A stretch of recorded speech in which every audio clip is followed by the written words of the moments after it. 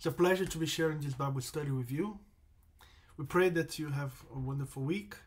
We pray that this study will assist you on that. We pray that this study will empower you further in the knowledge of the Lord, which is the most important knowledge in the whole world. We are studying the Westminster Larger Catechism. We're happy to do so. We are excited about this study. We are on question 112 about the requirements that God brings to his people on the third commandment.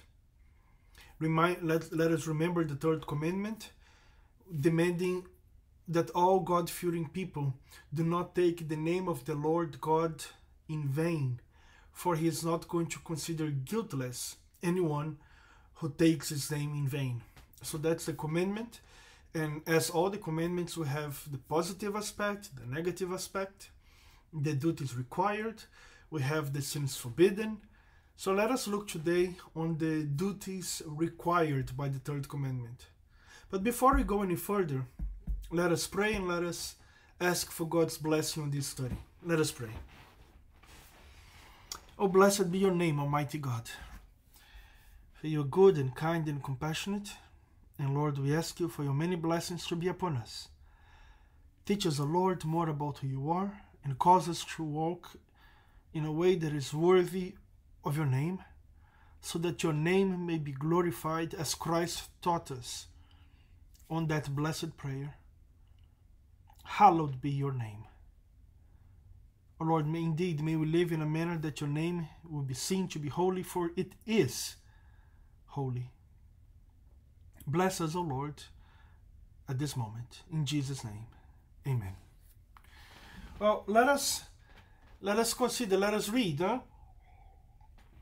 The third commandment requires that the name of God, his titles, attributes, ordinances, the word, capital W, meaning the scripture, the holy writ, sacraments, prayer, oaths, vows, lots, his works, and whatsoever else, please pay attention to this, whatsoever else there is whereby he makes himself known. Very important, this part.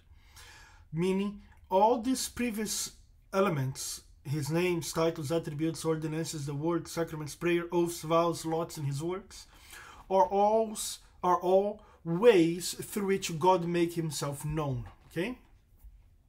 So the third commandment requires that all of this be holily and reverently used in thought, meditation, word, and writing. So whatever form of speech, whatever thought, whatever consideration, suggestion, any form of communication from us to ourselves or from us to him, the Lord God Almighty, and from ourselves to our neighbors, that in all these considerations, ponderings, words, statements, suggestions, that in all of this, God, in whatever way, whatever he uses to make himself known, be spoken in a reverent manner, in a holy manner. As I like to notice that when I'm teaching this to children, particularly my own kids, I teach them that whenever we talk about God, and of course not only talk but also think, whenever we talk or think about God, we have to be serious in what we say, and we have to be nice in the sense that we speak about him in a sense of awe, with a sense of awe. So we ought to give a holy profession, an answerable conversation, meaning, I'll explain this more in detail, of course. And why do we do this? We do this to the glory of God and to the good of ourselves and others, which I will also explain these details. Let us remember, the third commandment is about the holiness of God. Okay? So we have already seen this first reverence. The third commandment requires that the name of God, his titles and attributes, and now we're going to look at the ordinances. Whatever command God has given, that we do not make fun of that, but sorry, that's the negative aspect. Let me bring the positive aspect. That whenever we think or say anything about these, that those things that are said or thought ought to be done in a manner that is holy and reverent. What do I mean by holy and reverent? Well, what do I mean by holy? So that I do not sin in the way that I speak, so that I do not sin in a way that I refer to it, that I consider it, that I explain it, so that my very explanation of it may not be a sin. I remember talking to one person once in New Zealand, and I asked this person, when you say Jesus Christ, like, let's say you were surprised, somebody surprised you, and you say Jesus Christ, or you say, oh my God. So I asked this person, what do you mean by that? And the person said, no, that's nothing, just something that I say. That is not that is not the way to portray God as a holy God, and that doesn't speak of God in a reverent manner, obviously. So the holiness in the way we say, with the way we consider it, the way we think of it, and the reverence for the subject at hand. So when I say subject, I mean the topic of conversation, which can be God, or in this case, of course, God, ought to be spoken in a reverent manner. Okay? I'm very tempted to go into what we should not say. I'm trying to control myself. I'm immediately going to the things that should not be done, but that's the next question 113. So I'll try my best to focus on what should be done instead of what should not be done. So how do we speak of God? We speak of Him in a way that is serious and nice, in a way that we describe and portray His holiness to the best of our ability, and that we display the proper reverence that is befitting to Him, which is perfect, which is complete, which is total. So let us see. Name of God, titles and attributes, previous study. Today, we continue from ordinances. Let us read Malachi chapter 1, verse 14, and then we're going to read Ecclesiastes 5, verse 1. But cursed be the deceiver, who has in his flock a male, and takes a vow but sacrifices to the Lord what is blemished. For I am a great king, says the Lord of hosts, and my name is to be feared among the nations. Next, walk prudently when you go to the house of God, and draw near to hear, rather than to give the sacrifice of fools, for they do not know that they do evil. Now, what do we have here? We have here an ordinance of God, such as His worship, clearly. Look at this. Takes a vow, sacrifices. The context here is the context of worship, which is an ordinance of God, that He be worshipped properly. That's the entire subject of the second commandment. And we also have here, see, Ecclesiastes chapter 5 verse 1, walk prudently means think well. When you go to the house of God, once again, the context is worship. And draw near to hear rather than to give the sacrifice of fools. So look at this, draw near, there's a commandment, and draw near to hear. So may your words be few, may your ears be very well attentive, very attentive. As the saying goes, we have only one mouth, but we got two ears. So may the mouth do the job of one, and the ears do the job of two. For we ought to hear way more than we speak. So what we see here is that God is saying, what I have commanded people to do, particularly worship, on this, all the references here are for worship. So when you see here ordinances, we ought to be thinking that the theologians of Westminster meant the commandment to worship Him, so that His worship be spoken of in a holy manner. We do not make jokes about the worship of, once again, I'm going to the negative aspect. When we speak about the holy service of God, service to God, the holy worship of God, we speak of it in a way that uplifts it. Especially, guys, keep in mind, especially when we are in front of non-Christians. Everywhere, every time, of course. But especially, look at this. Holy profession and answerable conversation, particularly to the ones that are not of the family of the faith. Like Jesus said, it is inevitable that scandals shall come, but whoever deviates, doesn't matter who, even the smallest one, even the little ones, whoever deviates them from the path of the Lord, it would be better for them if they were to tie a massive rock to their necks and plunge on the sea. I mean, die. So Jesus is saying death would be an easy path for them compared to the punishment that will come upon them if they deviate somebody from my path. Tough words.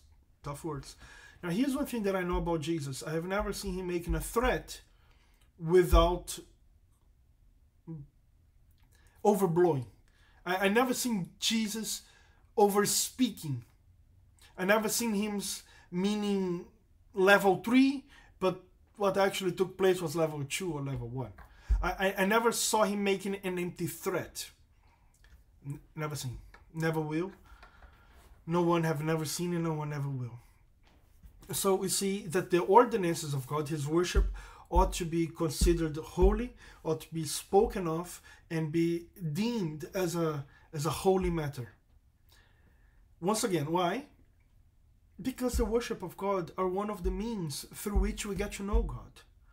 How many millions, if not more, of people have come to know God inside the worship service? And God wants that topic, the worship of his holy name, not only because of us, also, but not only because of us, primarily because of the glory of his name. So we ought to speak of that and consider that as a holy topic, which causes us to think. If we are to think about it or speak about it in a way that is reverent, how much better should be our behavior during the service? Now you may be thinking, oh, Felipe, I'm not wrecking the service. I'm not bothering anybody. I'm just there quiet. I'm not being irreverent. Well, it depends. Hopefully not. Hopefully you're doing a great job. But if you come to church to pay attention, to praise the Lord, to sing to him with an honest desire at heart, that's awesome.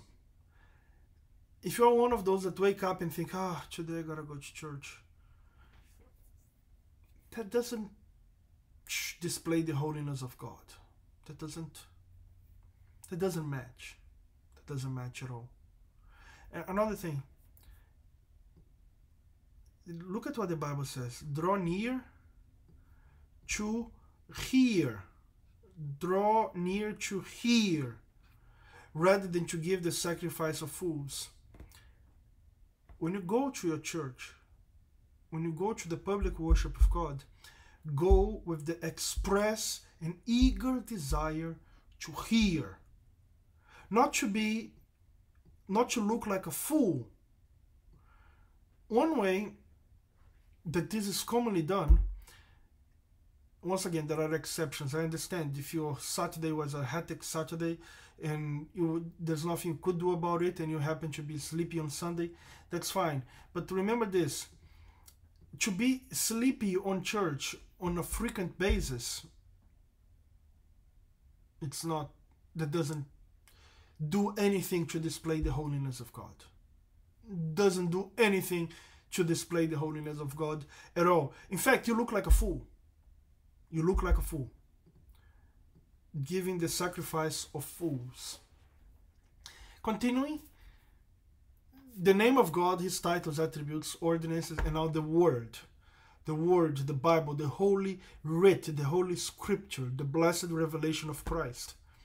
Psalm 138 verse 2. I will worship toward your holy temple and praise your name for your loving... Oh, forgive me? Yeah. For your loving kindness and your truth. For you have magnified your word above your above all your name. Now look at this. The word of God. Look at this. You have magnified your word. The word of God is the purest form of the revelation of God. There is no source of revelation. There is nothing that can teach you and I about God better than the Bible. No philosophy of man, no pure logic, pure reason cannot. See, reason doesn't judge the Bible judges reason. That's one thing that many atheists do not understand, that many people fail to understand, that reason comes from God and not the other way around. It's not something that God achieved or God happened to have. It's that reason exists because God exists. So look at this. You, God, have magnified your word above all your name. Listen to this. Listen to this. I saw this pastor in Brazil that you can say that he had good intentions,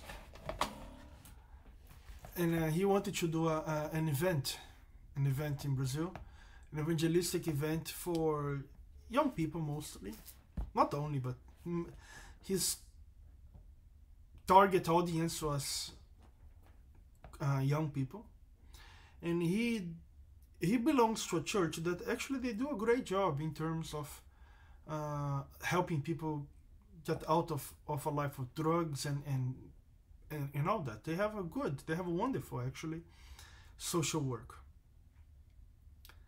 Nevertheless, one of the pastors of this church wanted to do wanted to advertise a program, I think an afternoon with the young people, and his target was young people that had drug addiction,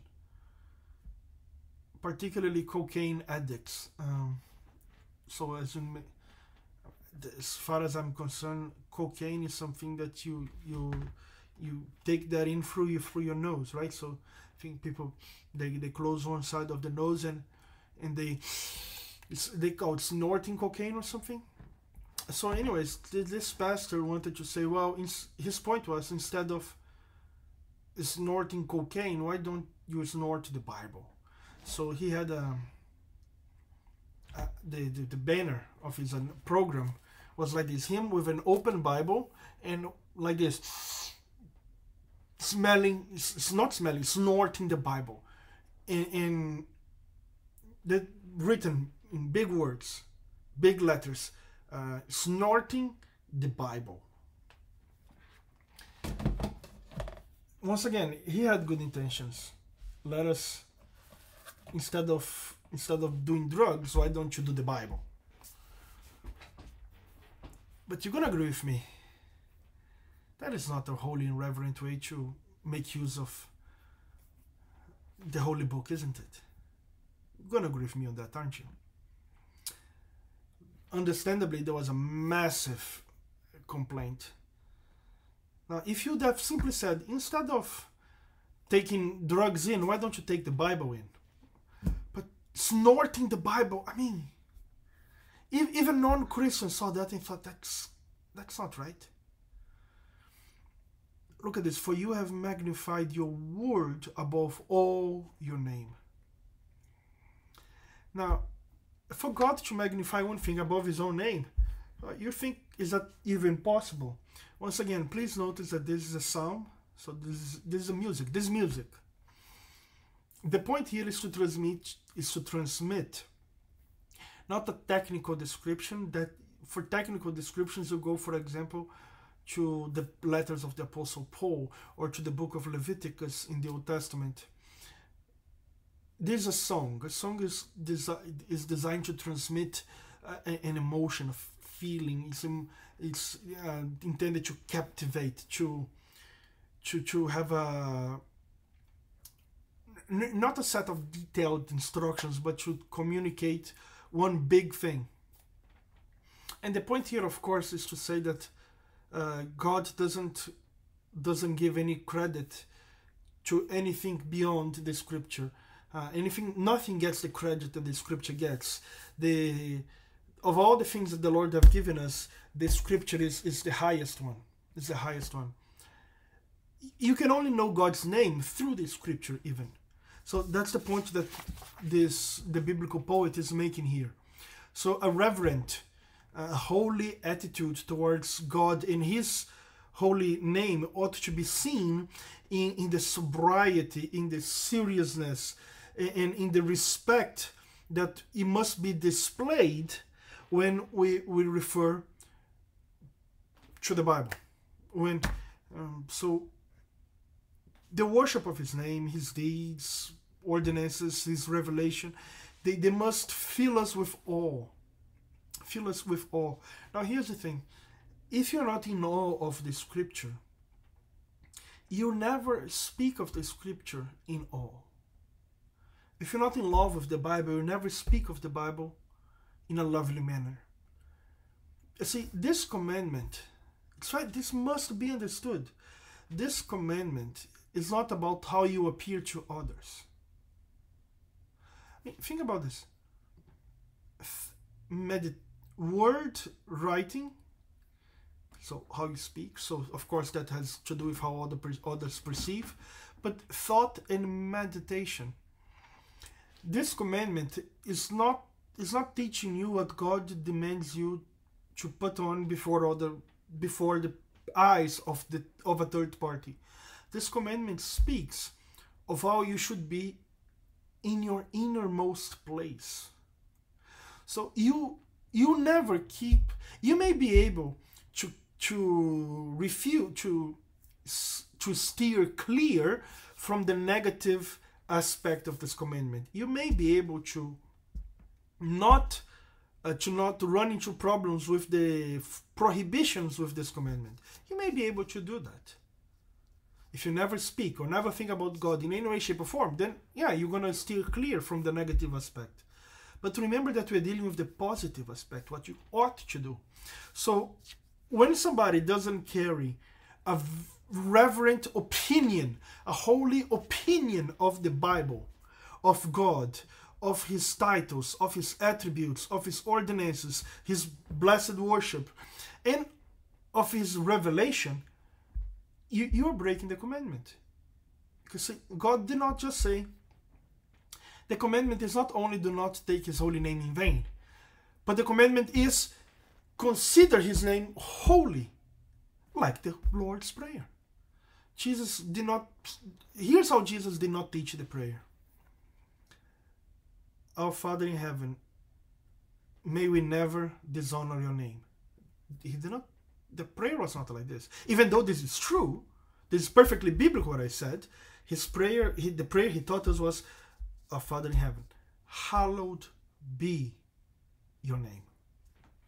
A positive communication with the Lord, opinion of the Lord, and reference to the Lord. That's what is commanded here. Remember, we tend to think of the commandments. You and I see. This is online. I don't know. The Pope maybe may watch this. I don't think so, but any human being can watch this. And here's what I'm going to say. You and I, doesn't matter who you are, we have a legalistic mind. We all do. There is not a single human being have walked the planet Earth without a legalistic mind. And whoever says they have not, well, you're lying. Another reason for you to ask for forgiveness. We have a legalistic mind. And we tend to focus on what we cannot do. But the Bible demands a proactive mind in terms of the beauty of the Lord and how we consider such. And many other things as well, but for the present moment I'm going to focus on that. So remember this, the Bible commands that you speak and think and feel about the Bible in a holy manner. So I ask you this, do you love your Bible? Do you really absolutely love it? If the answer is no, you're breaking the commandment. See, I did not ask you if you are snorting the Bible. I did not ask you if you rip off the pages to wipe you or something? I'm not asking you that question. I'm asking if you absolutely love the Bible. If the answer is no, that's it. You're breaking the commandment. There's no questions asked here. No questions asked. Look at this. Look. Once again, the Psalms, they intend to give us a feeling, a package. It's not a technical observation. It's not a technical description. It's not a manual. The book of Romans may be a form of manual. The Psalms are not. And look at the heart of the biblical poet. I will worship towards your holy temple. I'll praise your name. Don't take the name of the Lord in vain. I'll praise your name for your loving kindness and your truth. You have magnified your word above all your name. See, he's going to praise God's name, but the word was even above his name. So that's what God commands us to have. If you say, Felipe, my heart is not that. That doesn't resemble my heart. Now, thank you for your honesty. You have to repent from that sin. That's it. That's the only heart that we can have. That's all. That's the only thing God accepts. That's it. That's it. Oh, but Felipe, I'm not there yet. Well, I hope you get there soon. And same goes for every other human being on planet Earth. For you, for your wife, for your husband, for your children, for your parents, whoever you are, whoever they are. That is the heart we must have about the word of Christ. Another one, the sacraments. This is the instruction of the Apostle Paul in 1 Corinthians chapter 11, verses 24, 25, and 28 and 29. And when he had given thanks, that's Jesus, he broke it and said, take, eat, this is my body, which is broken for you. Do this in remembrance of me. Now that's very important. Look at what he's saying. Do this in remembrance of me. Look at the goal, or not the only. Look at one of the goals of the commandments, of the sacraments. To refer us to Christ, to point us to Christ, to remind us of Christ. Once again, remembrance, do this in remembrance of me. So if we're doing this to remember Christ, therefore that reveals us Christ. If that reveals us Christ, that falls within the third commandment. In the same manner, he also took the cup after supper, saying, this cup is the new covenant in my blood. This do as often as you drink it, in remembrance of me.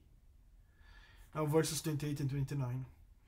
But let a man examine himself, and so let him eat of the bread and drink of the cup. For he who eats and drinks in an unworthy manner eats and drinks judgment to himself, not discerning the Lord's body. Very important. Who is supposed to take the Lord's Supper? Now this is not a Bible study about the Lord's Supper, but I want to talk about this. Who is supposed to take the Lord's Supper? First, somebody that is in full communion with his church. So he has to be a church member, not a church goer, not a church lover, not blah, blah, blah, blah, blah, blah, blah. A church member. Member. No shenanigans here. No, but you know what's happened? It's that, no. Are you a church member? If you're a church member, you can take the Lord's Supper. Second, not indisciplining, full standing, of course. Third, you must understand what you're doing. You must understand what you're doing. Look at this. Drinks and eat in an unworthy manner. Now, that demands scrutiny, so not for kids. People that do not have a well-developed brain, which is the case of every child, and some people that have mental conditions. Doesn't matter. Then no age matters on this case. Should somebody take the Lord's Supper? Yeah. Yes, of course, they must. They must. If you love the Lord, if you believe the Lord, if you profess the Lord, then you should be taking the Lord's Supper. Oh, Felipe, what if I'm not living a life that is worthy of the gospel? Repent. Repent, confess, and change. That's it. Repent, confess, and change. Now changing, remember that Christ demands a penitence, an act of penitence. What is the act of penitence that Christ commands? For example, let's say you're caught stealing. What is your act of penitence? Your act of penitence is to spend the rest of your life working hard, never stealing again, and helping those who need assistance. That's not my opinion, that's the opinion of the Apostle Paul. So change is not, many people hear change and they think, okay, stop stealing. No. That's not what the Bible teaches. The Bible teaches stop stealing, start working, so remove the negative, include the positive, and then you include another one. That's a life of penitence. When I say act, I don't mean, oh, okay, I'm going to buy, I don't know, I'm going to give $1,000 to a homeless guy, and then I'm good. No, it's not a one-off. It's a one-off if that one thing endures your lifetime. Okay, then it's a one-off. So anyway, so coming back here, so the Lord's Supper is something that if you believe the Lord, you ought to seek that. I know people that they take a lifetime, they spend a lifetime on church, and they don't take the Lord's Supper, and they think that's okay. No, you're basically making a public statement saying, I still don't believe the Lord. That's a big problem. Capital B, capital I, capital G. Big problem. So you're basically saying, I don't buy it. I don't buy it. Now, I understand that you may have been taught a bad theology. I get that. I sympathize with that. And that's sometimes difficult to get out of. But notice how I said this. Difficult, not impossible. Not impossible. You don't need a gazillion years to change your mind about a topic that you were poorly taught if you're receiving from now on good teaching. You don't need that. You really don't need that. But let a man examine himself. So on the Lord's Supper, when we take the Lord's Supper, we are saying, this is a moment that I'm going to be remembering Christ even more. This is done to me, and I'm joining with on this event because I want to think about Christ more. Now, once again, this is a commandment.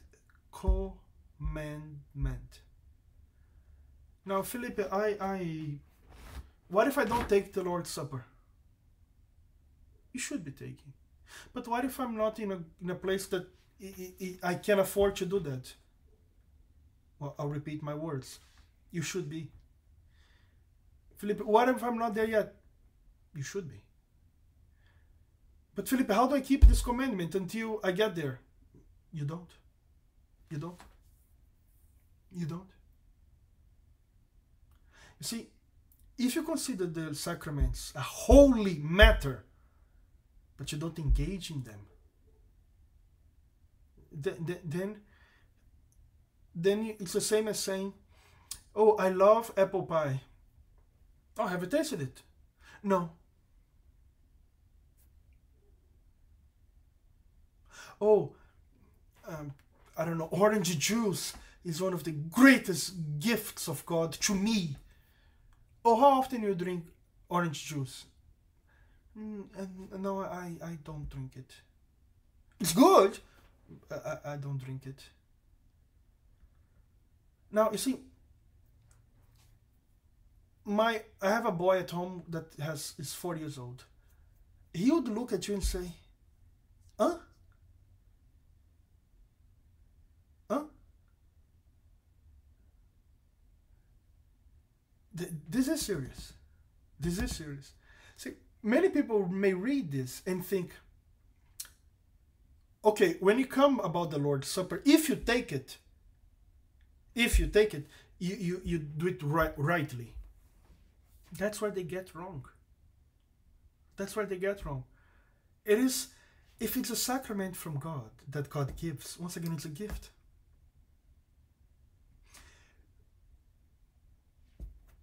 I don't know of a single culture where refusing a gift is seen as okay.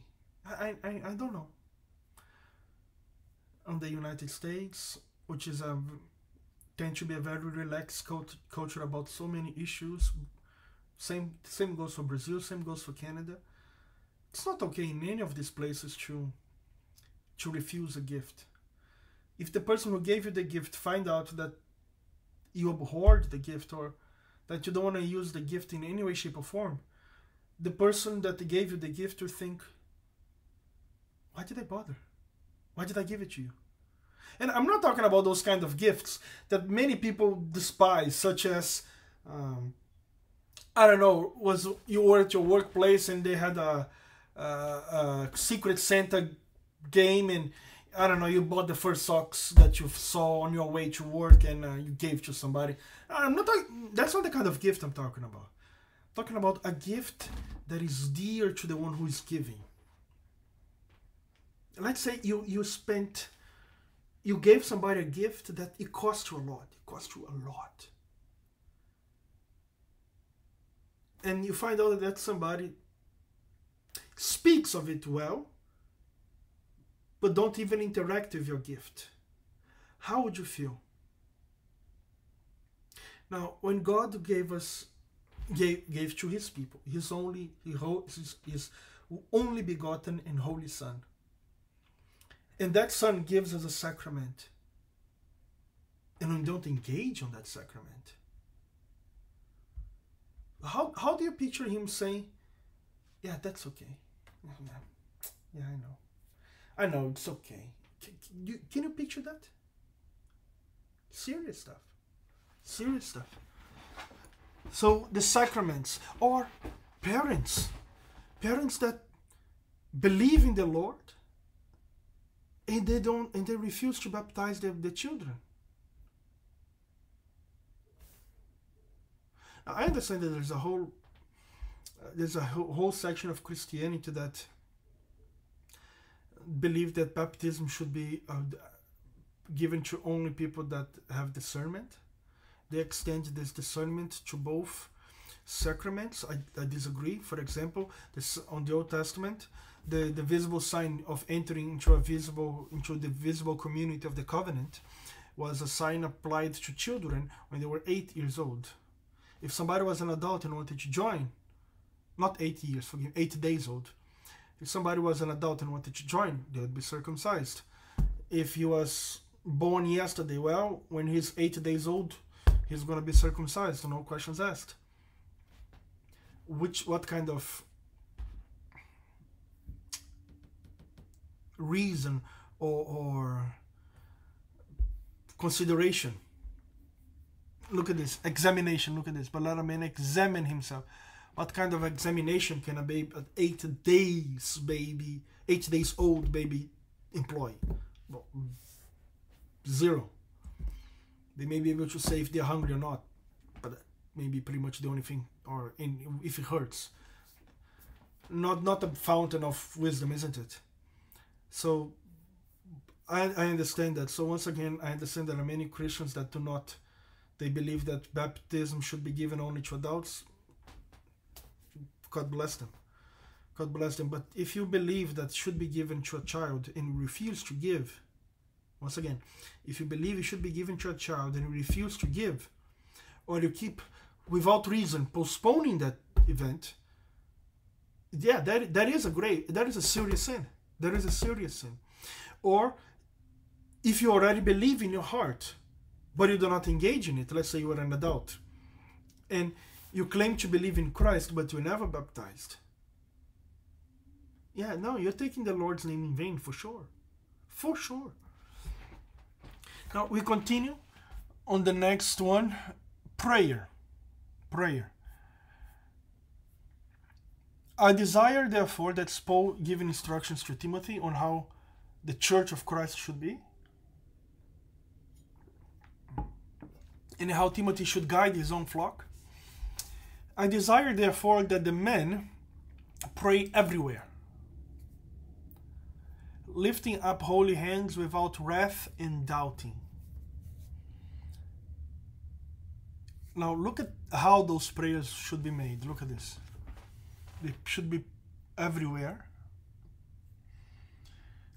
Lifting up holy hands without wrath and doubting. So prayer should be lifting up holy hands. By the way, that's a cultural aspect of the Jews. A Jewish culture, when they pray, I don't think nowadays, but at that time, when they pray, they would raise their hands. Christians have preserved that culture, particularly for some particular moments. For example, the benediction on the end of a service. I myself, I do that. I raise hands. But then that's the idea that is raising the sense of giving the benediction. But on the Jewish culture, it was to be understood that you're also going to lift your hands when you pray. And they don't really raise hands like this. They go like this. They usually stand like this, and that's how they pray. Some cultures, I forgot the name. I forgot which country it was. It's an Asian country. Not on the Far East, but more towards the West region, the Western regions of Asia, Central or Western regions of Asia. I forgot which of those countries, or if many of them, when they pray like this. They pray like this, and when they say amen, they go like this. It's a cultural behavior. It's not right, it's not wrong. Just like Brazilians, when they pray, they do this. It's a common thing. I think many Americans, they do that and close their eyes. So, lifting up holy hands without wrath and doubting. Now, a whole manner for praying. There's a list of things that ought to be ticked for one to be praying. So it's not simply just go and pray. Just anyone, just go and pray. No.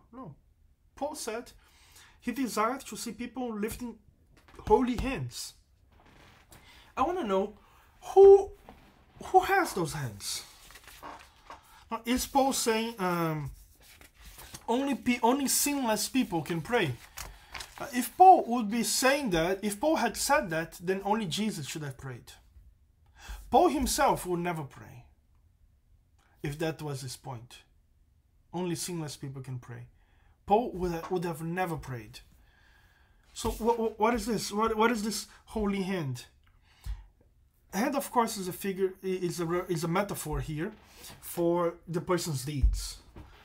So people that live a holy life without wrath and doubting the Lord. So they're praying to the Lord.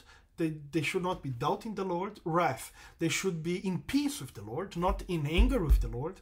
And the Bible says that everyone that is not for the Lord is against the Lord. So with the Lord, or you love him or you hate him. Oh, but Felipe, there are many people that neither love him nor hate him. That may be their understanding. And I'm not saying they're lying. That's how they perceive. Now, here's how God perceives. I will put you in one of two categories. The category of those who love me or the category of those who hate me. God splits humanity in two categories. That's it. So who is this without wrath? So he's saying, may people that love him pray. Now, notice this. This is a command. Felipe, what if I cannot pray? You should be. You should be able to pray. I'm not talking about praying in public, perhaps. Perhaps some people may be embarrassed. Maybe some people have a speech impediment or whatever. They don't feel comfortable saying anything in public at all. They rather punch a knife than go in and say, I don't know, saying their name to a large audience. Stage fright and all of that. That's not the point here. But who can raise holy hands? Who can be without wrath against the Lord? And who is not doubting the Lord? His believers. Believers. Felipe, what if I cannot pray? You should be able to. What if I don't have what it takes? You basically say you're not a Christian. If you're not a Christian, you're living a life that God abhors. So you are taking his name in vain. Because see, his name is holy. He ought to be considered God because he is God. He ought to be considered Savior because he is the Savior. He ought to be considered the Lord because he is the Lord. Well, if you don't consider him Lord, God, and Savior, yeah, you're taking his holy name in vain. Because his name is Lord. His name is Savior. That is his name. That's who he is. So you cannot have it both ways.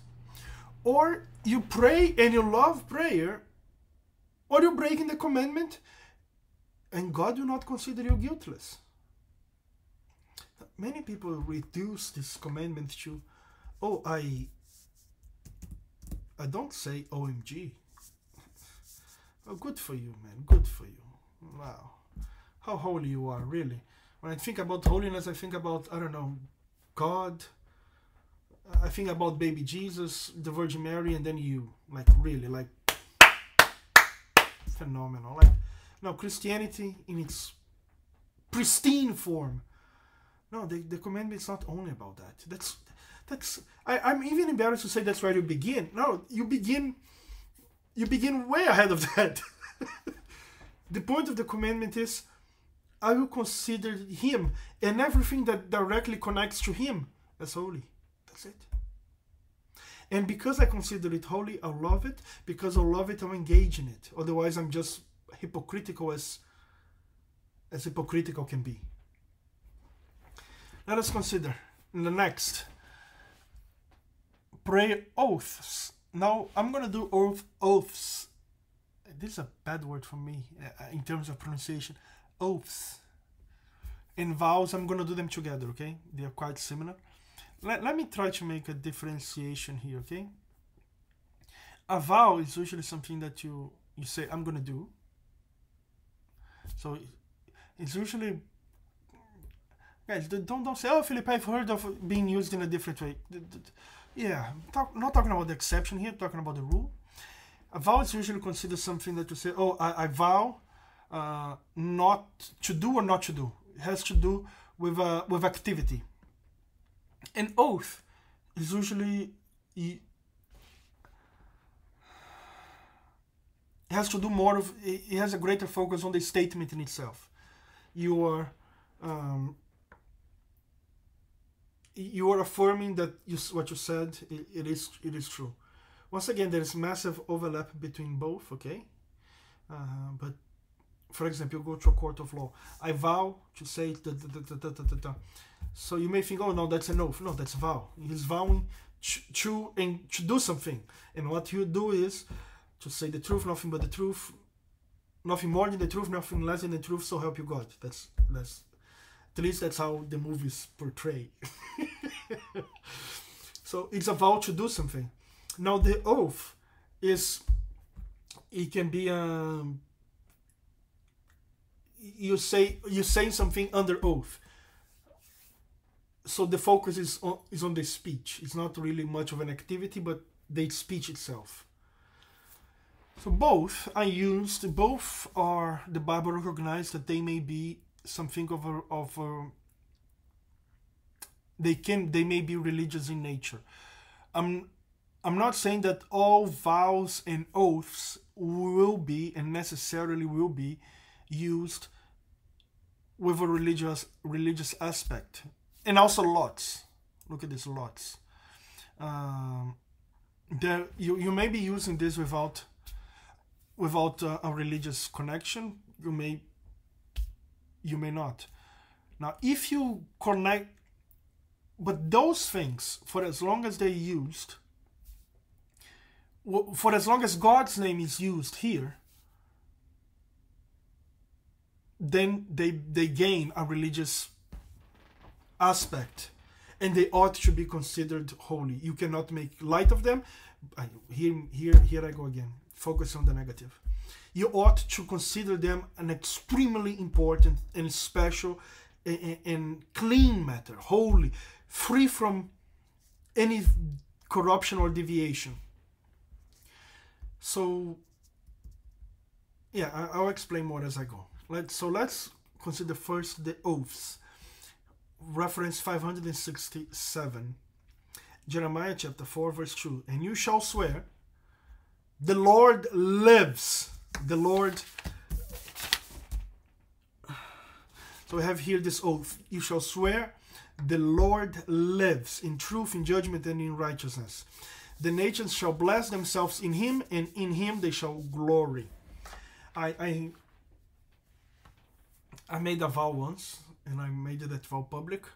And somebody went there and said, oh, you should not vow. You should not vow, because the Bible says in the Sermon of the Mountain, Matthew chapter 5 until chapter 7, you shall say only yes, yes, and no, no.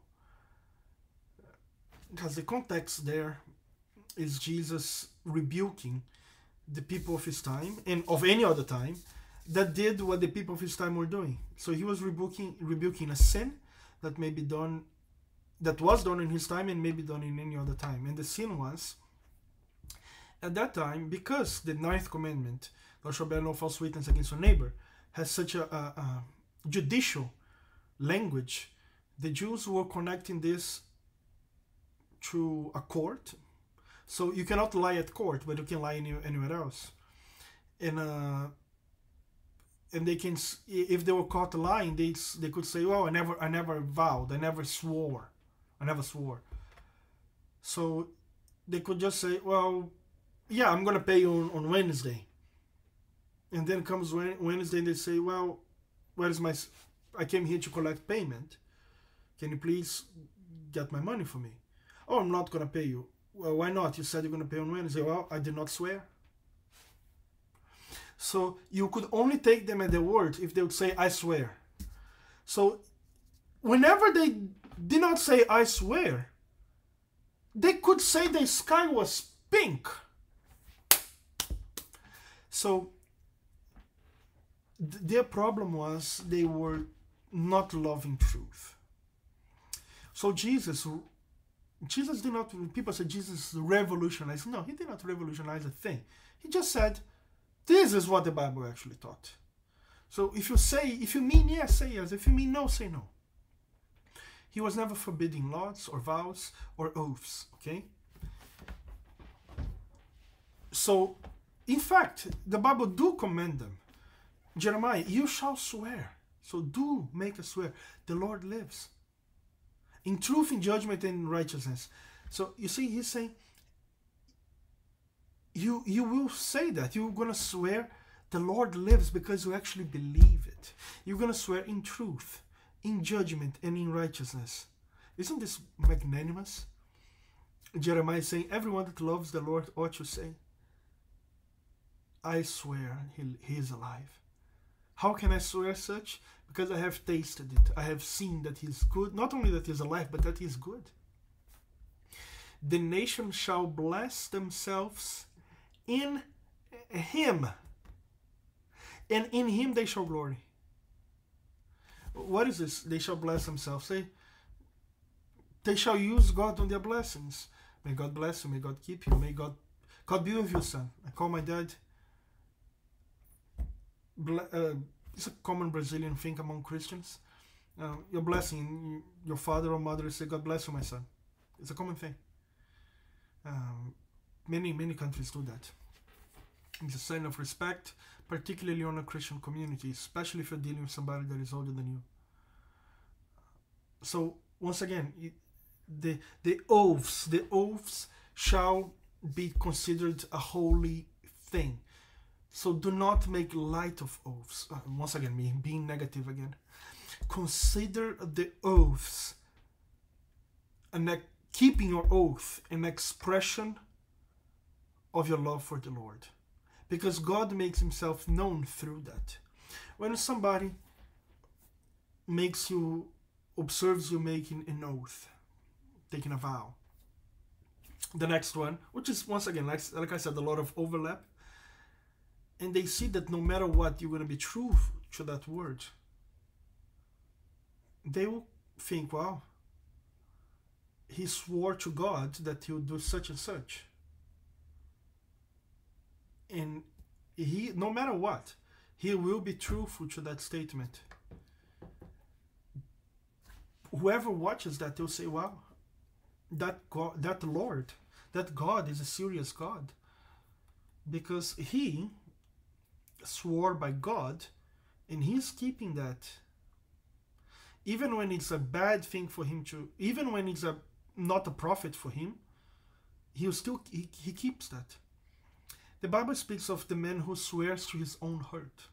Meaning, if you swore, if that oath that you took, if that hurts you, so be it. Let it hurt.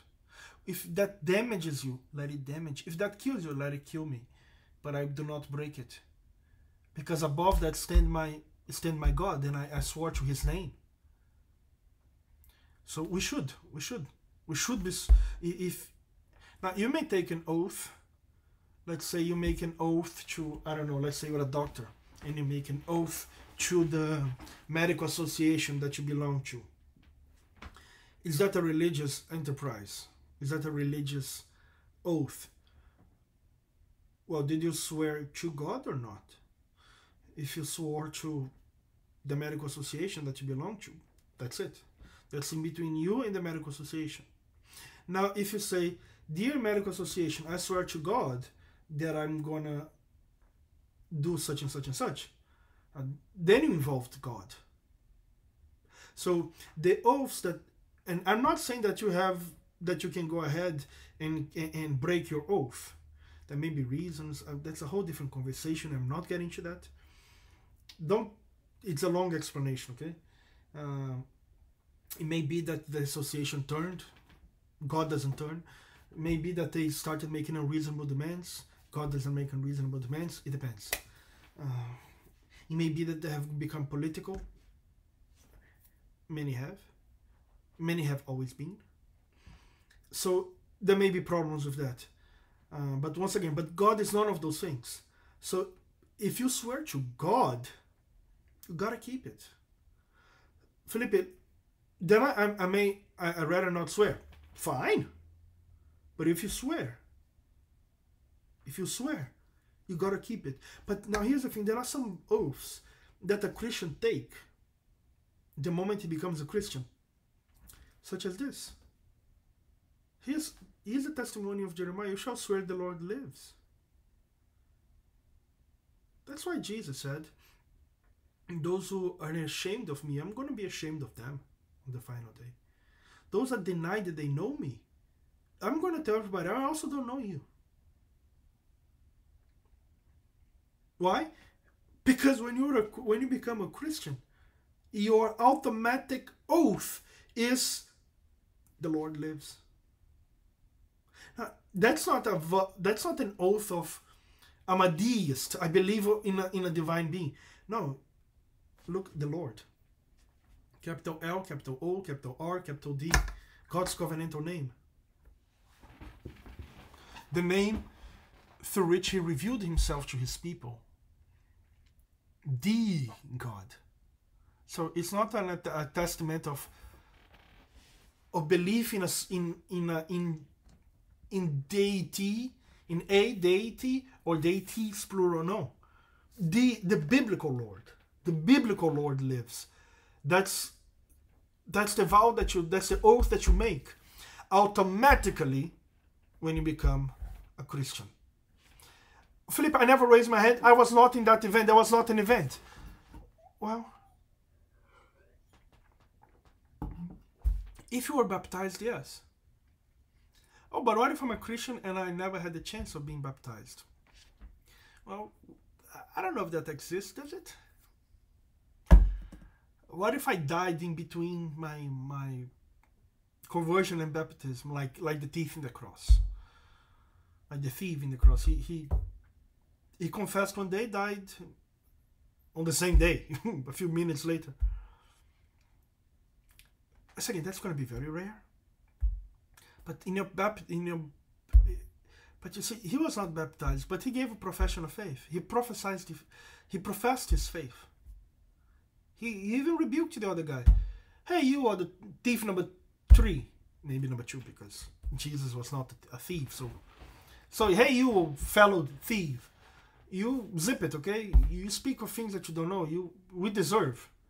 You don't fear God even now? We deserve. This man doesn't. Jesus, please help me out. Remember me when you come in your kingdom. Remember me when you enter in your kingdom. Remember me in kingdom-related issues. That was it. That was it. He was giving his profession of faith. That was that man's version, great version, by the way, of this statement. The Lord lives. The Lord lives. Guys, this is not a profession of the lips only. This is a whole encompassing system of the way we're going to live.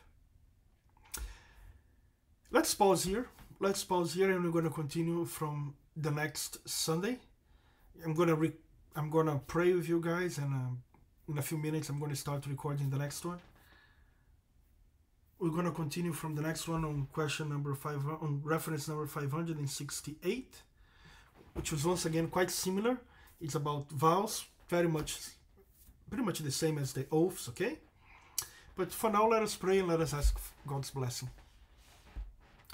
Almighty God, we bless you, we praise you, we worship you, for you are good and kind and compassionate, and there is no one besides you.